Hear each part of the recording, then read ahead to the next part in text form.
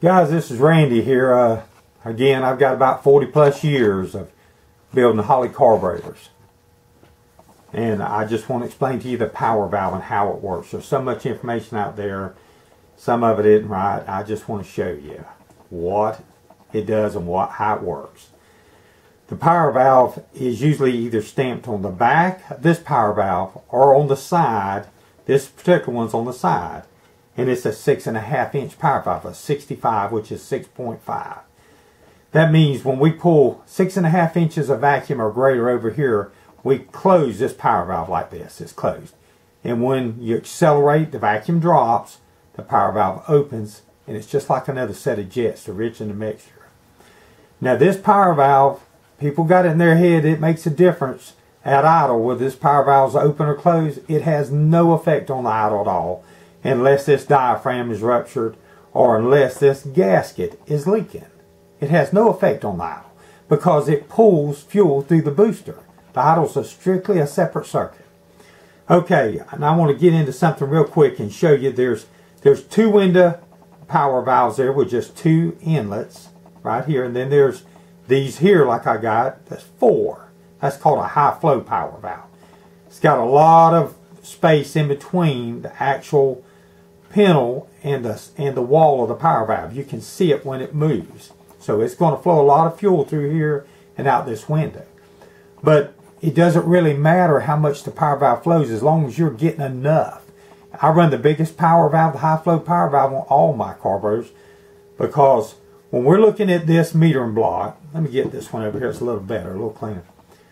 The power valve screws in here like so, and it comes all the way up to the metering block with the gasket, seals right here. So this area is sealed, and this area is sealed with the threads.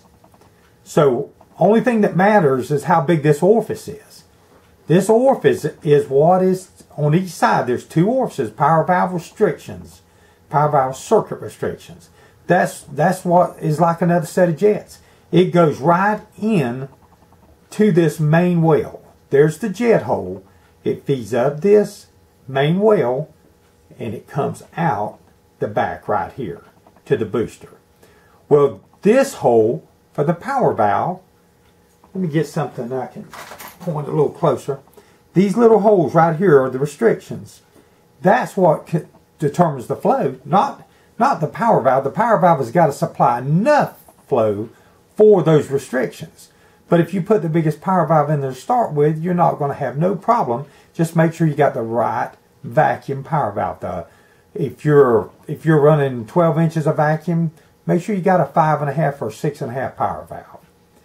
And for an automatic car, check your vacuum in gear too, not just out of gear, but in gear. Standard shift, it doesn't really matter.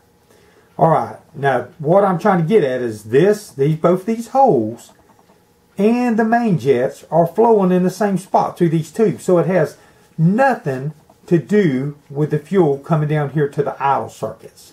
Has nothing to do with that. There's a big misconception about that, but anyway, what I want to show you, here is how the power valve works. I've got the spring out of this power valve.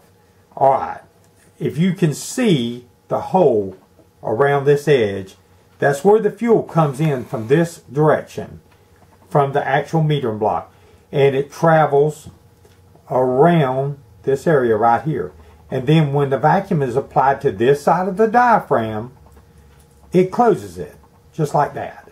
And it can't get no fuel to flow through these windows until it opens back up. It's hard to see with the spring on it. You can see what I'm talking about. That's closed, that's open. But the fuel, most people don't even know where the fuel flows. It flows right around this tapered orifice. And that tapered orifice is what pulls, when it pulls closed, seals it. Okay. Now these little power valves, they can be numbered on the back side of the power valve, or they can be numbered on the side. This particular one's on the side. It's a 45. It's a 4.5 inch power valve. In other words, at 4.5 inches of vacuum, on this side, above it, it is closed like this. And then as it starts going below 4.5, it slowly opens up. Alright. A lot of people don't realize that this bushing here, the old ones had a real tight bushing in here. They had a real tight bushing, and they had very little flow through the stem part of it, through actually this part right here, where the actual stem goes through it, through the housing. And it's got to have that extra clearance there to make it where you can flow, optimum flow through a full window. If it had a tight area in there around that bushing, it wouldn't flow. It wouldn't matter how big these windows are. Okay. It's also known as back in the years, they used to call it an economizer valve, because what it does, fuel flows through these jets. Now the jets aren't in here right now, but that's where they screw in. And they come up through the main well, which so does the power valve. It feeds through the same main well, through these restrictors right here. Through right here. Alright. Now, and they come out right here on each side to the booster. So that's why I say it has nothing to do with the idle circuit. When fuel is flowing through these jets, coming up here and coming through here, it'll run this carburetor at any given steady speed. But when you go to accelerate, you've got to have your accelerator pump to get that first initial amount of fuel in, and then you have to have the power valve, which is going to open up and flow just like almost another set of jets. Not maybe quite as much, but it'd be close to it. And that's what enriches the mixture. We don't lose any signal here off the jet when you're accelerating. You lose nothing. If you lost signal here at the jet, you would lose signal at the power valve, because they're coming through the same exact circuit.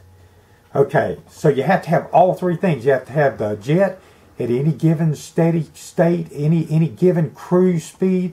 It's fine just running on it. The power valve's closed, or it should be, if you got the right power valve in it. And then when you go to accelerate, the accelerator pump squirts, automatically the power valve opens up and you get acceleration. When you get up to that given speed you want to get up on the expressway, you're running 65, you're at a steady cruise, power valve closes, you're not using the pump no more, you're holding pretty much a steady speed. All you need is the main jets. Okay, well this is just to kind of clarify a few things where you could understand where the fuel flows around this orifice here, this tapered orifice. It closes up, and this, if you look at it, this screws on here just like so with the gasket. I ain't got the gasket on it, but the fuel is on this side of the metering block. Here's the bowl. When this is open, the fuel is just flowing right out of the bowl through here, and when it's closed, it's sealing it off.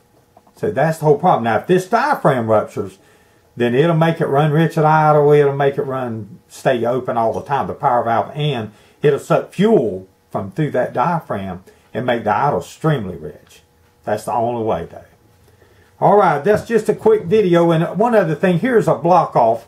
If you're not going to use a power valve in the rear metering block, you just use a block off with a gasket, and you just stick it in there, and you bring it down and tighten it down, and then you've got nothing there. You just jet up 6 to 8 jets, and you'll be good. You might have to play with it a little bit, but 6 to 8 is usually real close.